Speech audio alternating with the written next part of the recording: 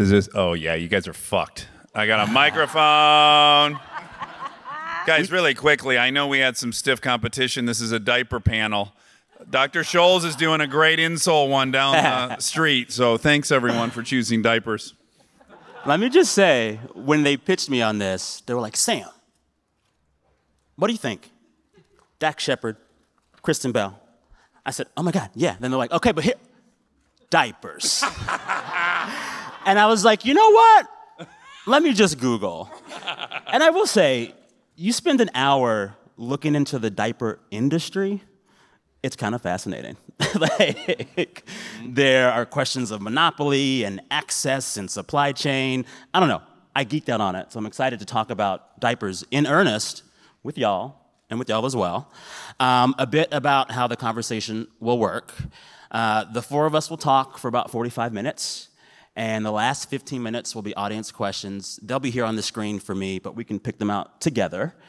And there's really no holds barred. I'm so excited to do this. That's so dangerous to say no holds barred when my husband has a microphone. I just need you to know that. Can I ask a question unrelated to diapers? We'll get to the diapers. I am curious, because South by is such an awesome festival. Could you raise your hand if you live in Austin? I'm just curious how many people the fuck yes. Look at all these. Keep Austin weird. You guys live in the greatest city in America, and I apologize for always so often talking about how great it is and being a part of the people who've moved here. So my apologies, but we're so delighted to be. Love Austin, but might I also shout out anyone in this room from San Antonio? Anybody? All right, a few folks. I'm from San Antonio. Love both cities. Love both cities. Oh, Tim Duncan's here. I From wish. The Spurs. Tim, come on stage. I have a lot of questions for y'all. I might not get to all of them, but we'll get to some. Shall we just jump in? Yeah, let's talk some diapers. I love it. I love it. Talk about diapers. Diapers. A thing I always do at the start of my interviews for work is to ask people what their preferred titles are. Like, what do you go by? What do you want to be known as? I know your title. You're CEO. But I'm interested, what do the two of you call yourselves these days? There's many options to choose from: actor, host, founder, podcaster, musical artist. What do you like most use as your title for you? Mom and dad. And to America, if they want it. We kind of have positioned ourselves as mom and dad. Yeah, your local, media. regional, and national mother and father. Yeah. Should we be of service in any way? For hire. You need a used Kleenex. I got see him. me, yeah. Or mom will pull one out of her purse. But in essence, if we had to sum up Hello Bello in the most concise way, it is mother's ingredients, father's prices. What does that mean? Well, it means mom cares a lot about what goes on the babies. Yeah. I don't give a rip. On in Smother them in the gasoline, bottles. but I want it cheap. I want it affordable and accessible. So we make a fun partnership in creating a business together because we are vastly different human beings. We care about much different things. Yeah. I don't think one's superior to the other, but Kristen has always eaten really clean. She's been very conscious of what went on her skin, what went on our baby's skin. And again, I'm just looking at the ones and zeros because we got to get out of this showbiz racket at some point, you know? Yeah, yeah. I mean, the question to really start with, and I've just been thinking about this since I found it out, since this panel became an option for me. It was just like, I really want to ask y'all, who was the first person to be like, you know what? Diapers. Because celebrities at your level can do a lot of things. Well, Vodka, you can do tequila. You could buy a soccer team. Yeah. You could do an athleisure line. We Who got was like, into the you know what, diapers. Poop your pants business. Yeah. Who had the first spark?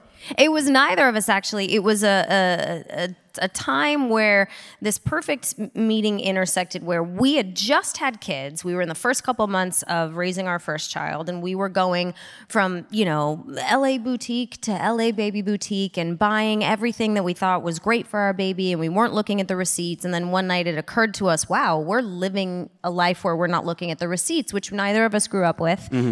And And we thought we're very, very grateful for that, but it does still seem unfair that our friends and family don't have the accessibility or affordability for getting great, great baby products on the market. And then we were approached by our other two co-founders who were talking about that exact idea at the same time.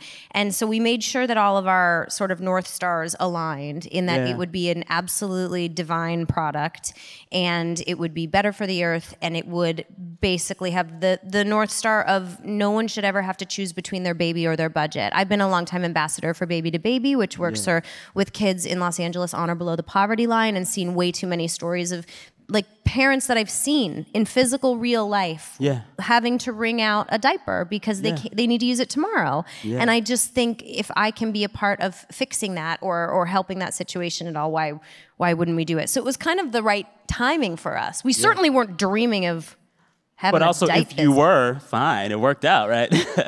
Yeah, well, you know, when you have kids, it's like getting bit by one of the mushroom zombies in The Last of Us. Now all you talk about is your kids with everyone else ad nauseum, and non-parents are looking for an exit.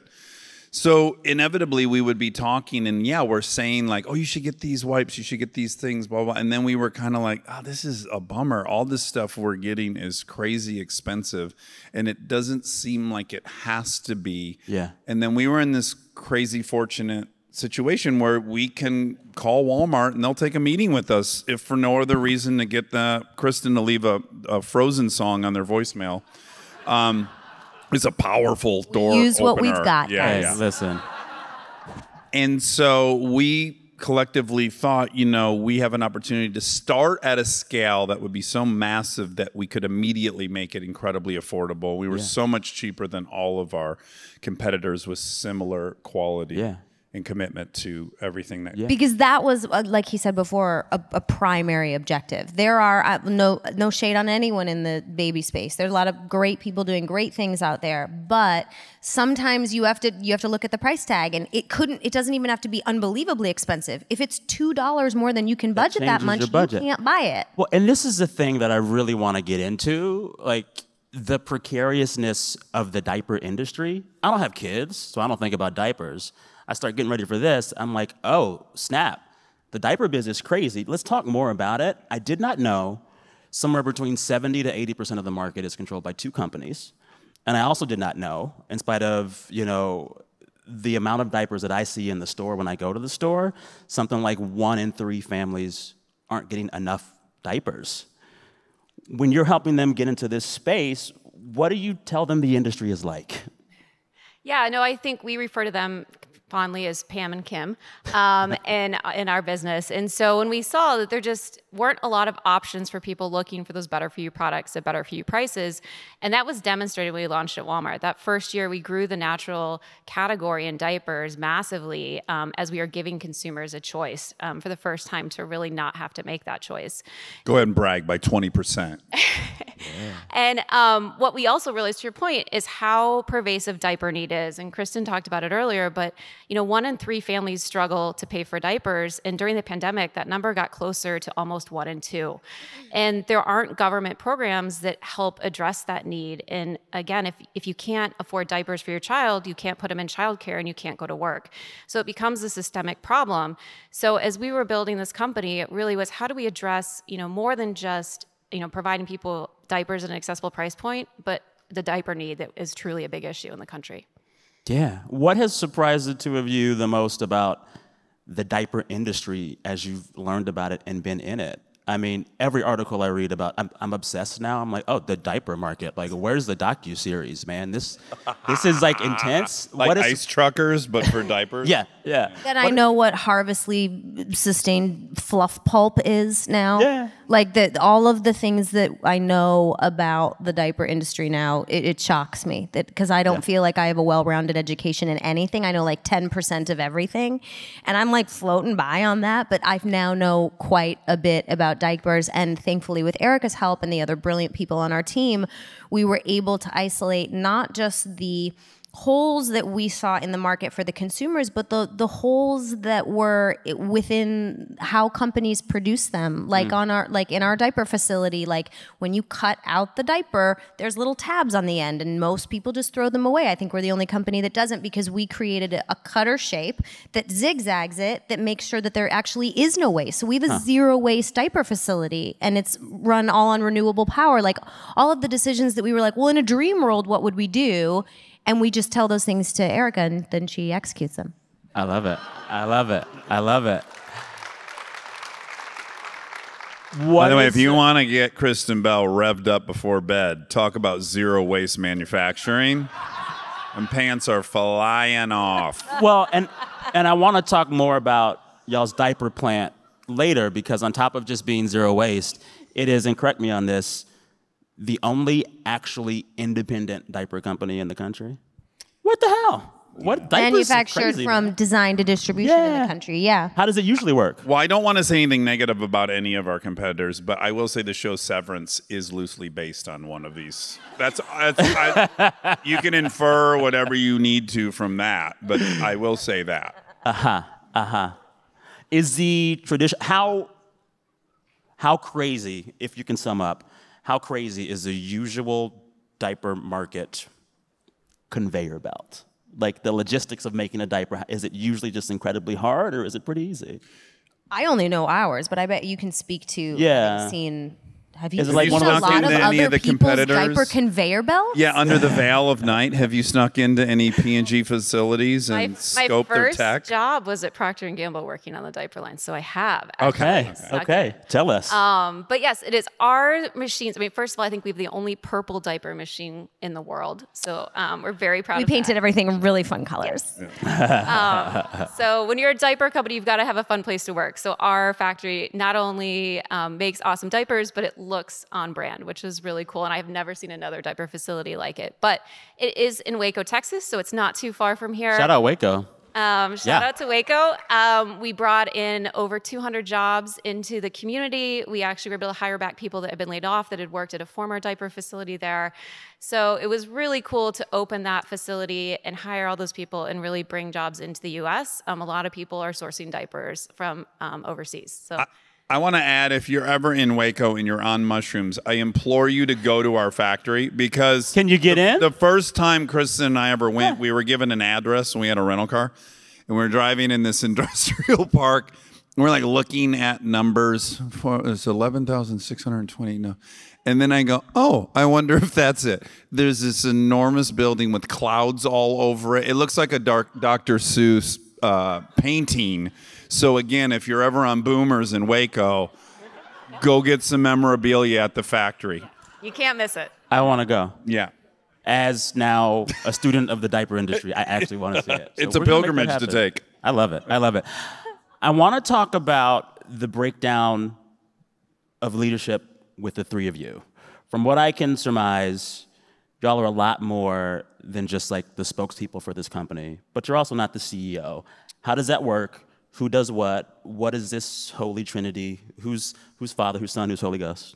So, oh wow, that's I want Holy Ghost just because boo.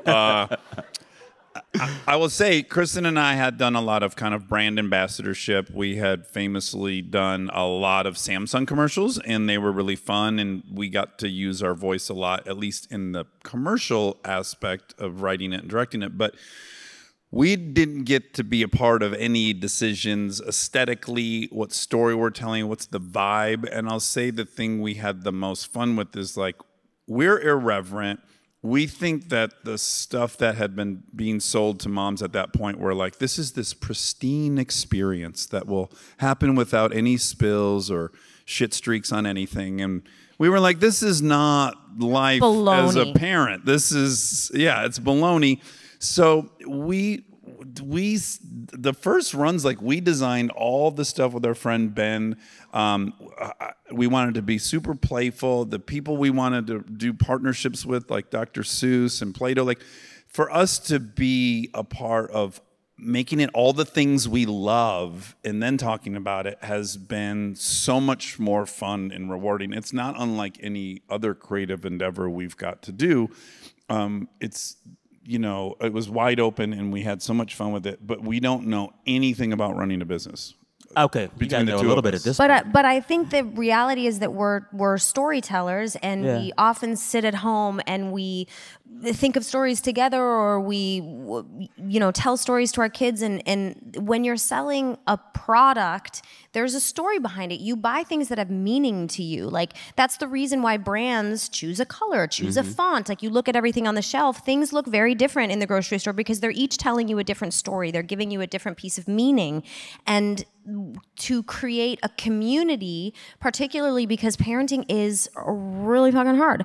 It's really, really hard. It's especially hard when you're isolated. And those first couple months, almost everybody is isolated. So to create a community for our parents and then think about what kind of stories, what's the overall story we want to tell? Oh, we want to tell everybody that it is okay that your hands smell like urine and there's avocado on your shirt. Mine too. Me too. You know, 7-year-old still isn't potty trained. Yeah, like there's okay things. We're all in this together. So we wanted to be a part of like breaking news. It's all okay. We're here for you. This is your village. But then also with each individual product, sort of like have it be fun and irreverent. So the storytelling is basically where we just basically call Erica up late at night and tell her ideas. Yes, that's Erica, the relationship. Erica, tell me what this balance is for you. So I would say they are truly the heart and soul of the brand. So I mean, whether there's things going over in the Ukraine and Kristen wants to send diapers and we work together to make that happen. And Dax will call, he says he doesn't know about business, but he will call me out on anything. So if I start talking about something, he goes, "You're not telling me the truth." So he will dive in the weeds with me and really make sure that we are running things properly in the way it should be. And he was just giving us marketing advice on the way over here. So it is truly a team effort. They are really kind of driving the heart and soul of what we do every single day. And then we go make it happen. Hell yeah. This is for all three of you. What's been the hardest day so far for Hello Bello and you and Hello Bello? And why? The hardest day. The hardest day of Hello Bello. Day or stage? Day? You can pick. Oh, I don't remember any days. Obviously, when we, like everyone else, when we went into quarantine, everyone was dealing with COVID. I think what we saw from some competitors was the prices went up upwards of 184% with one of our competitors.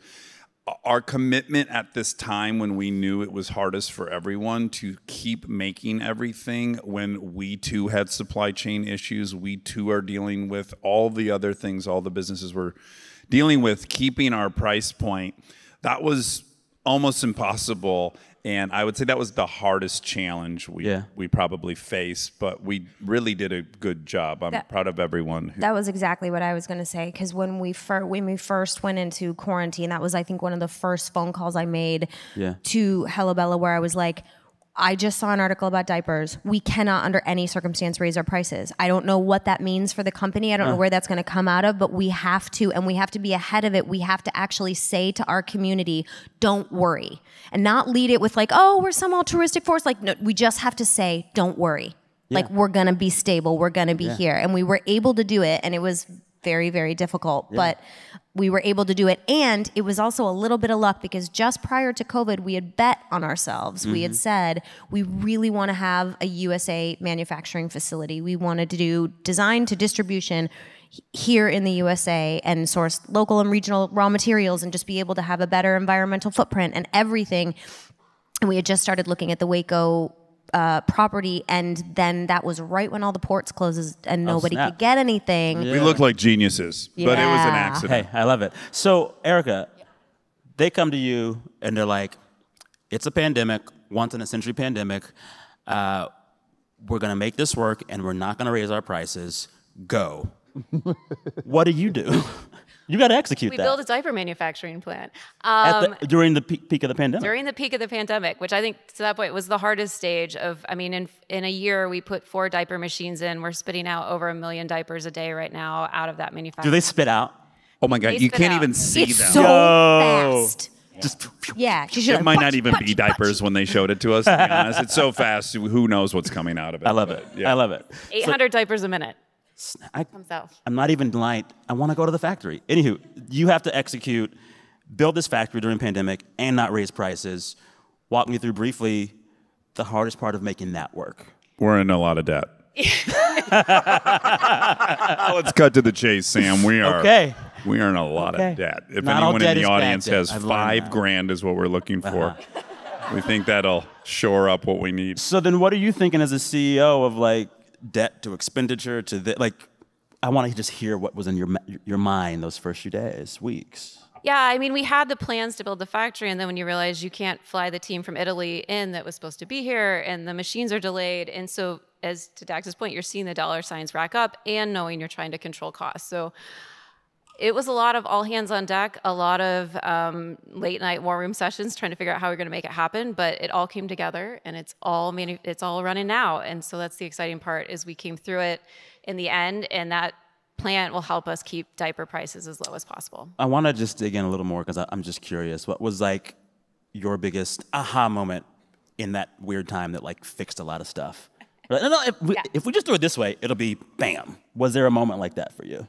I mean, I think there were a lot of moments. I think as we looked at our supply chain and realized that in Texas, there's actually a lot of local suppliers that we could switch to and utilize, and so shortened our supply chain lead times.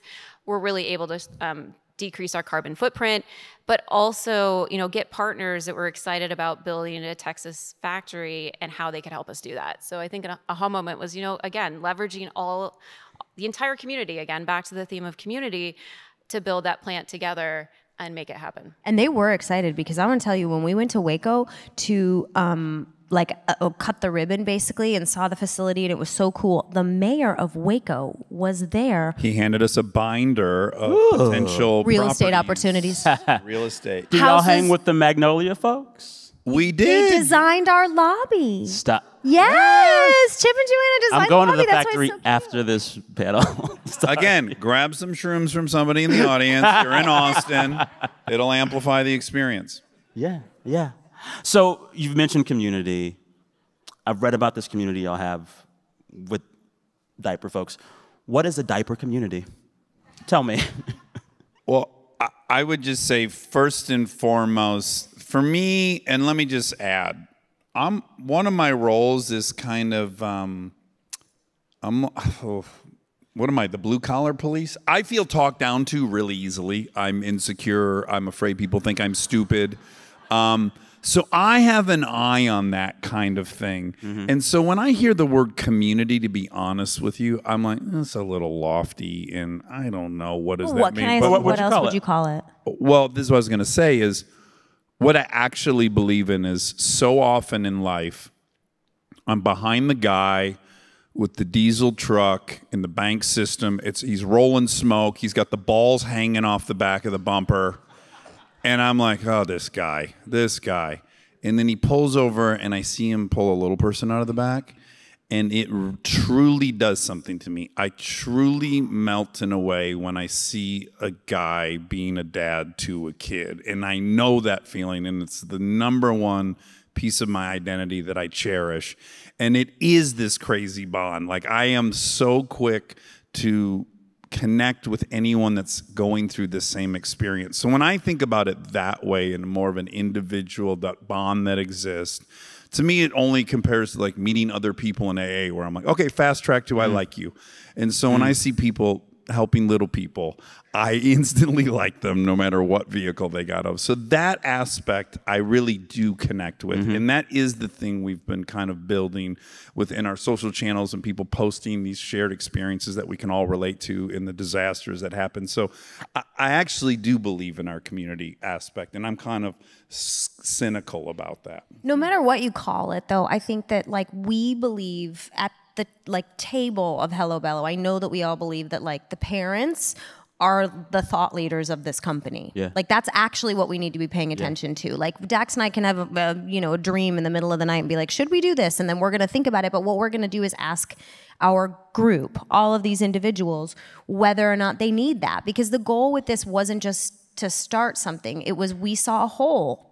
There was something not being done, and that was the intersection of affordability, accessibility, and premium quality for everyone. Yeah. So when we talk to our community a lot. We ask them to post. We like to share all of their crazy stories because Dax and I particularly believe that collective laughter heals everything. Like, laugh at yourself. I also think in like if you can. Embracing failures, embracing shortcomings, embracing these things.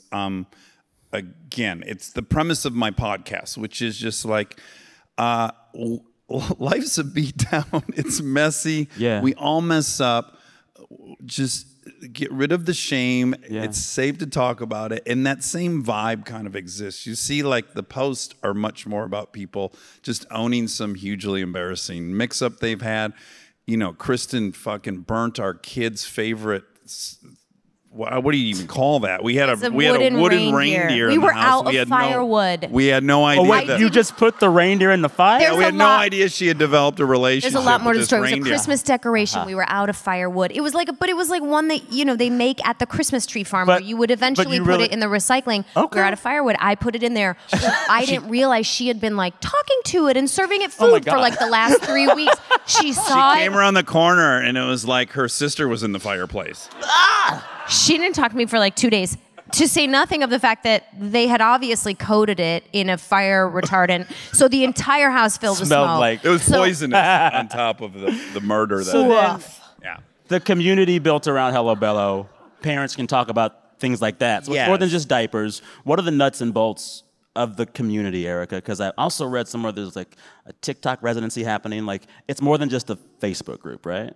Right. No, I mean, we have a direct consumer business and we have over 100,000 subscribers on that business. So we talk directly to our customer on a daily basis. I always like to say, everybody thinks they're trying to strive to be the perfect parent. It's impossible to be a perfect parent, but there's a million ways to be a good one. And if we can help you do that, that's what we're here for. And so with that direct consumer bundle, we're delivering those diapers to your doorstep every week. It comes in a really fun box. We have a lot of fun designing those boxes. Actually, we were just picking up the Father's Day box on the way All the here. boxes turn into different like toys, like they're They're cardboard Transformers. toys. They're Transformer boxes. Oh, that's cool. Yes. So this month's box, a lantern. It's been a rocket ship. It's been a race car. So it allows. Transformers been canceled? Sorry, someone groaned when I said Transformers. Have they been canceled? Okay, I don't. We don't. Oh, I think it was a good one. I thought maybe Bumblebee or something had messed up. Heard it here first. Dax Shepard canceled Transformers. Wow. I get a call from Michael Bay here shortly. Anywho, go ahead, Erica. So that creates a fun community where parents are posting as they build the boxes and their kids in them, and it's really fun. And we have this direct relationship in talking to those parents in that community. So I think that's a huge part, again, of how we are there for them and provide cool experiences for them along the way. I want to make sure I don't forget about this. I've read somewhere a TikTok, was it a residency? What's happening with that? Yeah, so we're engaging different content creators on TikTok to create new content around our products. And again, just bring those real life parenting moments and share them. So again, we're all in this together. It's not easy, and we're here for you. Yeah. So much of business in an environment where every marketplace feels crowded and there's too many things striving for your attention. The thing that makes the difference is the connection and this feeling of community. Y'all seem to have tapped into that in a way that feels meaningful to your customers, to this community.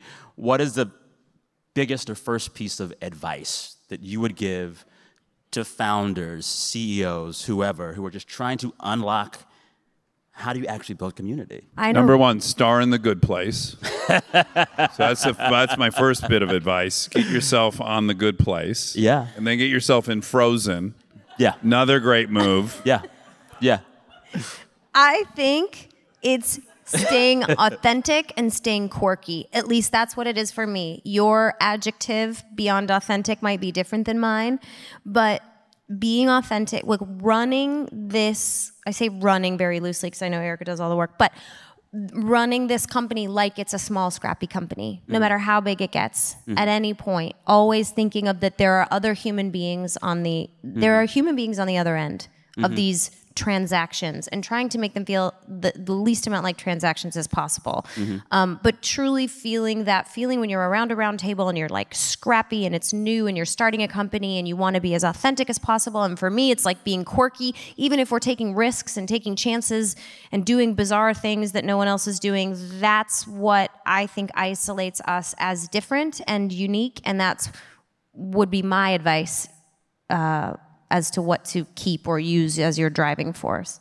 Yeah, yeah. Mine is you actually have to believe in your story. Not just you've come up with a good one, but you have to actually personally believe in your story. And mine is class warfare.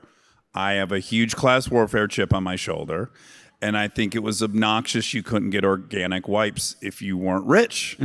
I believe in that. That's real. For me, when I go out and say that, I'm sincere and I really, really believe that. And I think it's easy to craft something that sounds right, but it's actually not the fire in you. And I just think it's really important that you know what your story is.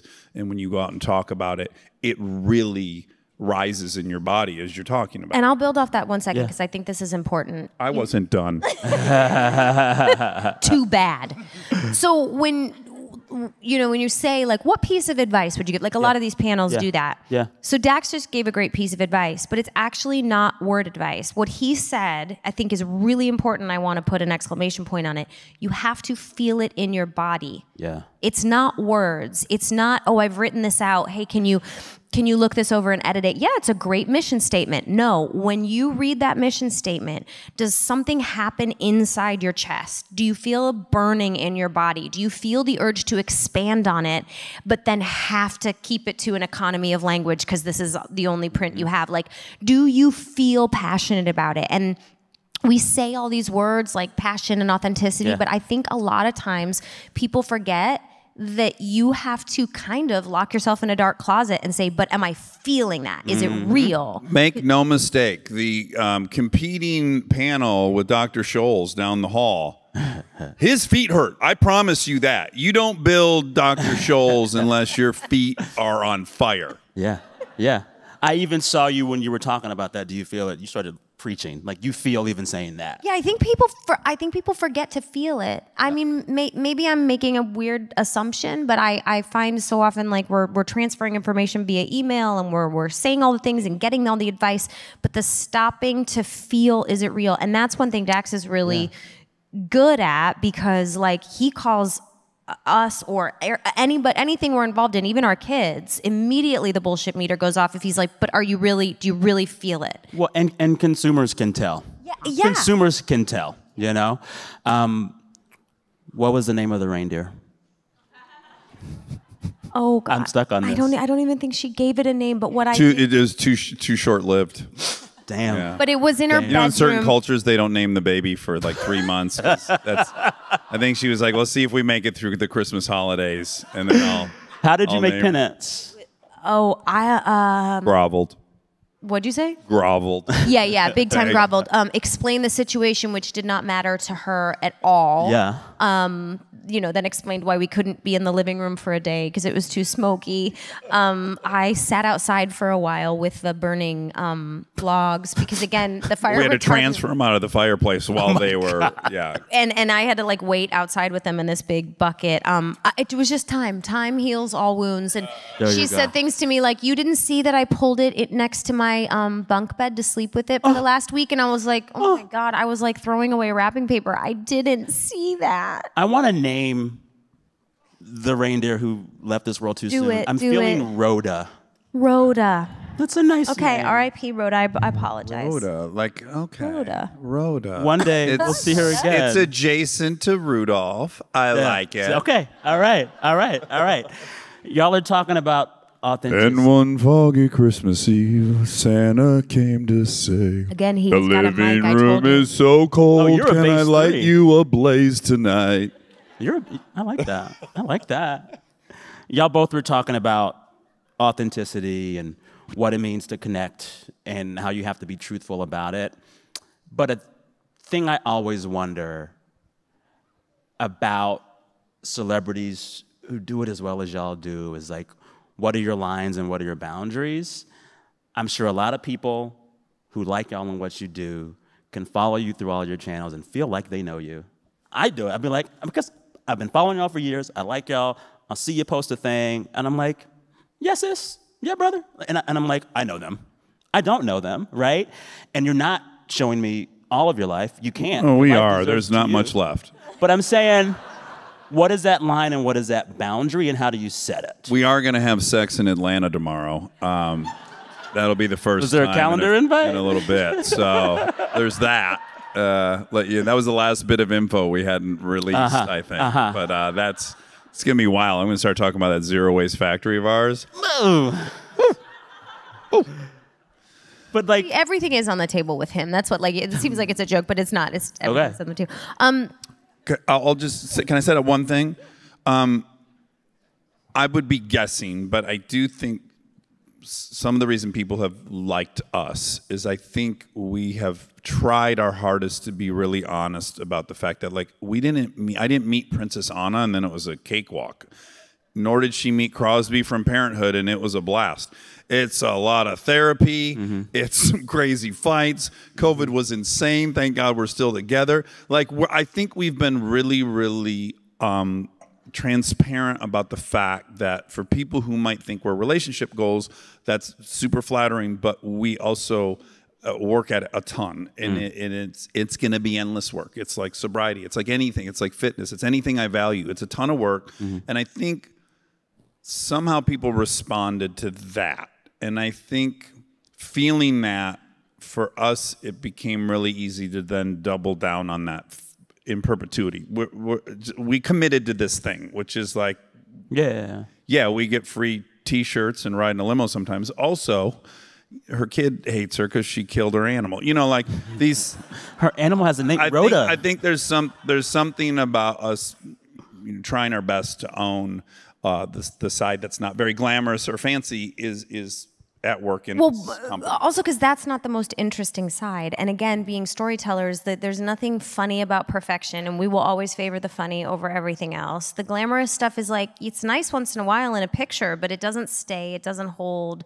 And I think what translated when you started saying all the stuff about how much work I was to be with was that I think in the and I'll draw a parallel to Hello Bello in that our community is hey, it's really, really hard to be a parent.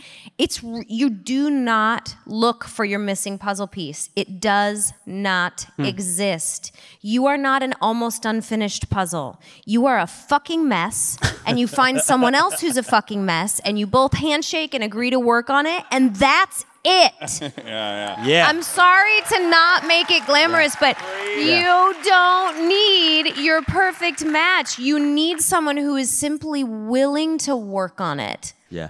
And that's all there is. Yeah. That's absolutely all there is. I can tell when you're getting into it. You can see when I get excited when I'm coming forward. Giving me preaching. I like it.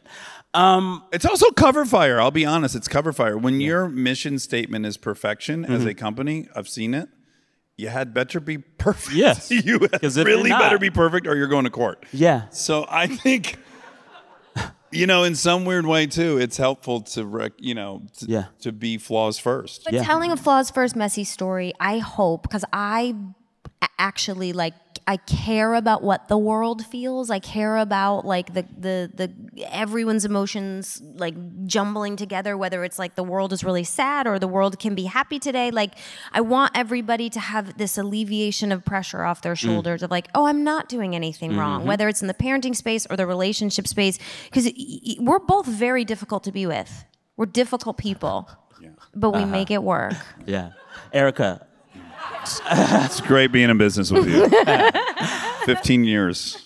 In getting ready for this panel and doing Diaper 101 to be up here with y'all, the first thing you realize is that damn, the diaper industry actually needs fixing. Diapers are a thing that you need for civilized life to happen, because if the babies can't have a diaper, the baby can't go to childcare, so the parents can't work, and if the parents can't work, the economy will stop. So everybody actually needs diapers. And there's some tragic data about kids who don't get changed, how many developmental issues they end up tracking. Like the Baby to Baby's got amazing information about that, where it's like it's imperative. Totally. And so we know that this is a big deal. We know the industry right here is kind of screwy in America. Y'all are giving away tons of diapers. Y'all are seeing, during the pandemic, some companies raising prices by 184%. Y'all could open up 5 Hello Bellos and fix some of the problem, but not all of it. For you, Erica, what is a big fix for the industry itself that would make things better, diaper-wise, for parents? Yeah, so I think there is an opportunity to create, almost like a food stamps program for diapers. And so we've been working with... why isn't there one? That makes sense. That is a great question. Why isn't there one? That's a great question. And so we found some partners in the industry that we've been talking with to try to figure out how we as a Hello Bello as a company could help join that community and join people together to help solve that problem. Are y'all talking to governments? So we are talking to governments, feathers. We've got a lot of people talking on the legislation side. Kristen's super passionate about it. She's popping up again. But even just at the smallest level, not small, but we hope it'll grow big, is we've launched what we call the Diaper Registry Fund. And this is a kind of GoFundMe meets a baby registry, and it allows people to kind of crowdsource funding for diapers. And people have used it. We used it when we did our big donation to the Ukraine. People use it for individuals. People use it for families.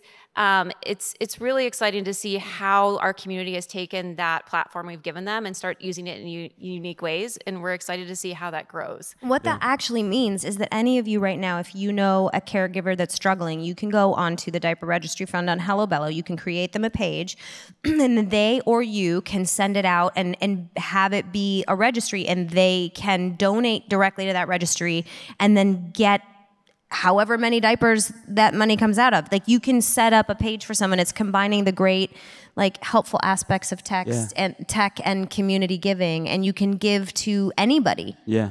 Well, this is the thing. It's like, once you start to think about it, you're like, oh, there are many people in this room today who wouldn't be able to be here if there weren't diapers.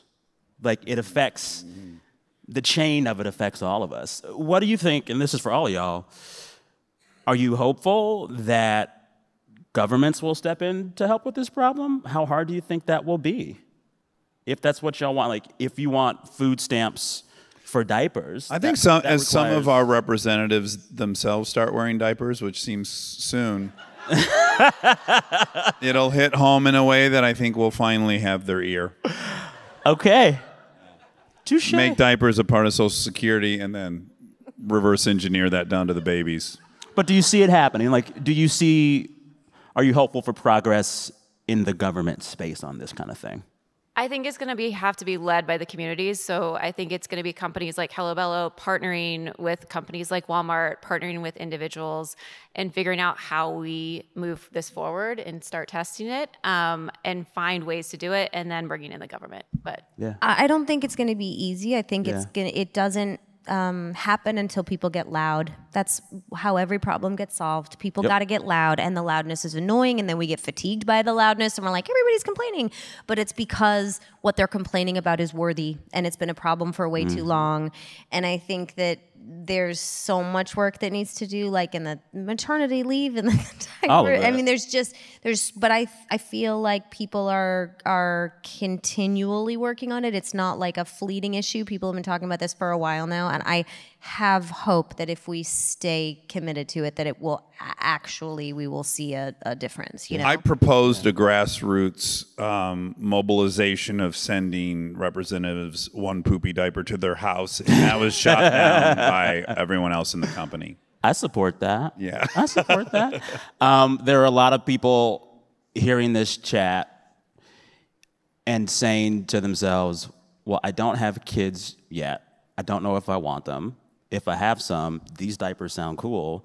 But they're also telling me on the stage how hard parenthood is, how precarious the supply chains for the things that I need for my baby will be. What do y'all say to people who were like, should I even have a kid? This is a tricky one because obviously I think women bear this burden of feeling shamed by not having kids. So I just want to say first and foremost, I'm not talking to anyone who doesn't want one, but I can only say personally, I've been insanely lucky in life. I've got to do really incredible things. I've got to have jobs that are dreamy, and nothing has compared at all in the slightest to being a dad. It is the greatest thing that's ever happened to me. It is the total foundation for my identity now. When I have failures in life, I come home and I'm still dad. It's number one. It is, for me, the most transcendent experience a human can have on planet Earth, and I think everyone who's on the fence about it should leap at the opportunity. You can feel it's why you're here. For me personally. Yeah, but I like my naps. The babies nap. They're nappers. In fact, people think you get that baby home, you're like, wake up, man. We spent a lot of energy getting you here, and you're going to sleep for the next 23 hours. Yeah, that first month, they're in a coma. You'll be napping. True, but you're also in a coma because your body's recovering if you're the person. Wow, here we go. Fuck, this patriarchy is eroding quickly, and I don't. Go ahead. Kristen, what do you say to folks who are on the fence? Well, I can only tell. Look, I have some of my closest friends are like, I want nothing to do with having kids. I will be very nice to your kids, but I don't want any part of it, and I completely respect that. Mm-hmm. For me personally, is all I can say. When we first started talking about it, I actually took a minute and I was like, wow, I grew up in the Midwest. It was such a part of my identity. I was like, I'm going to have 6 kids by the time I'm 26 and they're all going to be artists and it's going to be great. And none of that came true. And then when it came time, I was like, wait. I don't want something, I feel like it's parasitic in my body. I don't want something to take over my body. I don't want to take 9 months off. I don't want all these things started flooding my mind. And he said, why don't we? I said, your boobs will get bigger. It's worth it. And I said, okay. So we did it. And then I said, I did love having big boobs. I got to say, don't discount how good that could make you feel. If you are a carpenter's dream. Flat as a board and easy to nail. Okay. Oh my God. You're gonna get boobs for a period of time, and it's going to make you just stand and stare naked in the mirror. But didn't they go away? Yeah. Well, what? You tell me. Yeah, they did. But they were so awesome while they were playing, here. Sam. You can see what's happening. No, what he did is he said, hey, we have a lot of friends who are mainly comedians who are super negative. Just really negative people. He was like, let's ask all our grumps if they would do it again. Huh. All our grumpy people who had friends. And every single one of them was like, oh yeah, it's unmissable. Parenthood. On planet Earth, you got to do it. So I was like, okay, I'll take that into consideration. Then we got pregnant, and I will echo what Dax said, is that every problem I had, the second I had the baby, every problem I had was right-sized. Any narcissism came down by so much, ego came down by so much, of course, survival went way up, and I started dreaming about not feeding the baby, and then that was a whole thing. But the identity you have at home, you're completely in control of, and that's kind of the dream. You're not in a workforce that can fire you or reviews that can be bad or critical about you. You go home, and as long as you treat that little person with love and respect, it's what you're, most times, if they're rested, gonna get in return. And there's so much self-esteem involved. When I see my girls play together, it's the closest thing I can imagine to what heroin feels like. Damn. I mean, I think. I've lost my right to talk on this topic. All right, we got 10 minutes left, and I want to get to audience questions. They're already here up on the screen. The first one comes from Rhoda the reindeer. It says, why did you do that to me? We had no choice. We had to keep our family warm. No, that's not true. We're authentic. I'm a messy person, Rhoda, and I'm sorry. And this is my formal amends. Okay. In earnest, Darlene Fisk writes, quote, how do you run a business to get, where'd I put it? It moved. How do I run a business together? Yeah, Sorry, I saw it happen, Sam. That was not your fault. No, I know. Yeah, whoever's running this it said, how do you run a business together without ripping off each other's heads? Love a weird Austin resident. I want all 3 of you to tackle this. Well, the reason we survived is because we learned to fight. there's a way to fight correctly. Please tell me how, because I don't know yet. Well, it involves a therapist. It involves a mediator giving you the tools. Everybody's born with a teeny tiny toolbox, like a Barbie toolbox, right? And your whole life is spent putting more tools into it. Whether it's, I know when I need to breathe. I know when I need to take a break from this person. You learn the tools to fight correctly. We disagree on 99.9% of things on the planet. And That's not true. Sounds like a disagreement. It was right there on a silver That was platter. really good. I didn't even realize I was setting you up. But the undercurrent of our foundation is that, at least for me, he is on my team. Yeah. He's Well, on and my I team. respect the He's shit out of rooting you. for me. Like I'm different from you, but I've watched you be opposite of me and have everything go your way. I can visually see the effect you have on human beings around you, and although it's opposite of me, I recognize it and I respect it. And I'm not built like you, but man, do I see it. Yeah. So I want to hear her opinion. I want her perspective. I think she likes mine. I think we're such opposites that when we can collaborate and meet in the middle, it's generally something really good. And it's really servicing probably both ends of all the spectrums when we can do that. What's it called when you know a little bit about a topic and you feel like you're an expert, and then you know a lot about The Dunning-Kruger effect. Okay, it's Dunning-Kruger. So Okay. That felt set up. Didn't it feel set up? Like I knew that. It worked. It was real but- smooth. Yeah, I'm going to ask you. You'll look smart. and he'll say Dunning-Kruger. yeah. Like you have to. Well, now I don't even remember where I was going with it. Can you think of a way that I was trying to apply that to this? That's a great. You brought up Dunning-Kruger effect. So that's. Do you know what that is? You know that's popular now. It's generally if you put 10 people together, the person who knows the least about a topic will talk the most about it. And he'll be a man. Bizarre, yes. And he'll be the a man. smarter people are kind of the less they say about things. Yeah, it's people that use the word supposedly and possibly. Like generally, those are the experts. So what I was just gonna say is like the more you think you know, I promise with Dunning-Kruger, the less that you know. And I don't think I know everything, even though a lot of things go my way. I actually know that his perspective is mandatory to me fully thinking through an issue, And vice versa. unless it's about my outfit, because. Nor do I ever. I want you to chime in on how you work with them without ripping their heads off. Well, it's never a dull moment. I will definitely start with that. But no, I think it's back to the healthy respect thing. Like Kristen will call me and say, "Hey, I have a question on this and this," and her questions are great, and she will probe into the most interesting things that I haven't even thought of, and just pause. It gives me a great opportunity to just pause and really kind of go down that rabbit hole and figure out. Like I said, Dax will call me out on my BS, so I know that like the minute I say something, he will call me out. He will dig into the business aspects and really drill me and make sure he knows everything that's going on and that he feels comfortable with where we're going. So it's, again, a healthy respect. I know they're doing it because they care so much about the business and the brand. And they also, I know they trust me to make the right decisions to move forward. If we have not said that loud enough, we have been blessed with Erica. Blessed. Beyond. Yeah, we were able to launch it, but we were not able to keep it running. And Erica has come in and really made miracles happen. She has been the key to so many yes, different things because of her brilliance. Yeah. Well, let me detour from audience questions and then just like let you give a piece of advice for folks who might need it. You're an executive now at a very successful company, have been an executive at others. You get this shit, you're doing well at it. Someone in that room is trying to start something.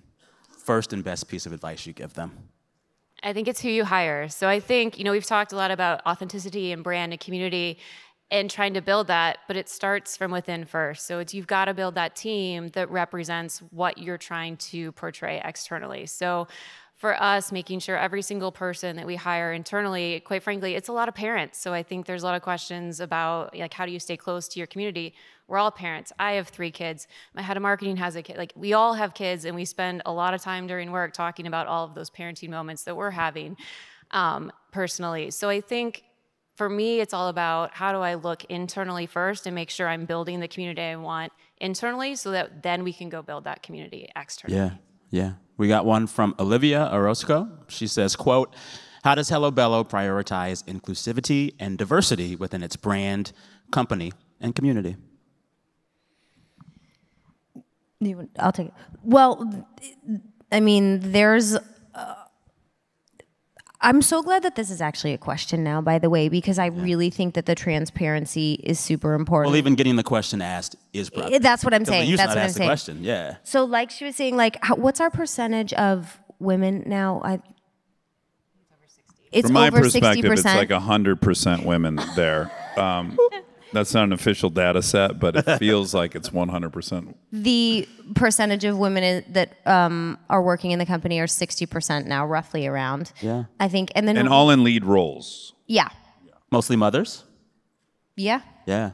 Yeah. I wish we had the statistic on that as well. But we also realize that like there are pockets of our communities, particularly ones that we want to make the intersection of affordability and accessibility really hit. Like our hair is different in our shampoo lines. We created it for white hair. We created it for Caucasian hair. It doesn't work on black hair. So we have been like studying with black hairstylists, people who know and style, and there is a completely different like molecular level of moisture that needs to go into it. You cannot strip that. So like we've been on a learning curve because we have no experience with it with a couple different incredible black hairstylists trying to develop products that will not just be sort of like a one for all. That's a very beautiful idea, but it doesn't. No, it doesn't work. No, and we don't want to leave out any members of the community. So we're essentially trying to like isolate what specifically needs, because when you look at like true diversity, there's a lot of people that can use a regular shampoo. The black community can't. So we're currently like learning and trying to figure out how we can give the best product there within our company. Yeah. Some black people don't use shampoo at all. Yeah. Some have been liberated from their shampoo shackles. Yeah. Free. I think we got time for one more audience question. Y'all pick. Which one of these do y'all want? Oh, I like the Laura's question. El Mogabar? No. I'll take that. Yeah, that was all right? Oh, I'm good. I'm dyslexic. Read it to the audience. When you say it, they go away. No, it's at the top. Oh, it's at the top. They move it up for you. Dumb at reading this monitor. How have your daughters inspired aspects of the brand? I like this one because our children are the guinea pigs for every product that would end up on your child. So Erica sends boxes of our vitamin line to try 25 different flavors. And we're like, come on, girls, get on the counter. And we just make them, these little brats, eat 25 gummies. I have rubbed every liquid product we have into their skin. Yeah. It's like been the like a fabric test, like how many rubs until it irritates. Yeah. Like truly, because the part of it was that we, like Dax was saying, you have to believe your story. I have to want to use these. We use Hello Bello products. Yeah. And when we were originally creating it, we were getting all these unmarked bottles, and I was looking at them, and I'm like, well, this is sunblock. I know. I hope this is sunblock. Find out. I know what I've committed to, and you are my testing units. So get in the bath, and we're gonna wash your hair a couple times, or you know what I mean? Yeah. And then also paying attention to the specific needs of our kids, like again, looking for those niches of what aren't we hitting? What do specific kids have? My kids have eczema. So figuring out like the Everywhere balm that we have that's like petroleum free but can go on their eczema without burning. And we test absolutely everything on them. I love it. I love it. We have 52 seconds, and I'm a stickler for time. What should we do? So we're going to wrap. I won't need all 50 seconds, to be honest. Yeah? Referring to Saturday in Atlanta. Probably. Are you going to take us home? You going to wrap this up? Now we got 32 seconds. I want to use the last half minute of time to dedicate this entire event today to Rhoda the reindeer. Yeah, in we memory. will never forget her and her legacy. Yeah. Mm-hmm. And we all We'll make see her mistakes. And I'm just here to make an amends to each and every one of you now that my story is public. I will say one upside. So when you're a parent, you spend like all this energy, you plan some vacation, and you come to find out they don't remember one thing until, I don't know, they're 8. They just started remembering stuff. Yeah. What do you mean? I took you on a daddy-daughter trip to Asheville, North Carolina. That was a pain in the ass. You don't remember at all that? No, they don't. Yeah. But guess what? They don't remember Rhoda either. There you go. So sometimes you're saved by it. Yeah. They also forget the terrible things you do. Yeah. On that note, thanks to this room, thanks to Erica and Kristen and Dax, thanks to South by Southwest. We did it. This was delightful. Thank y'all for the lovely chat. Thanks I so really much, appreciate Sam. it. It's so much fun.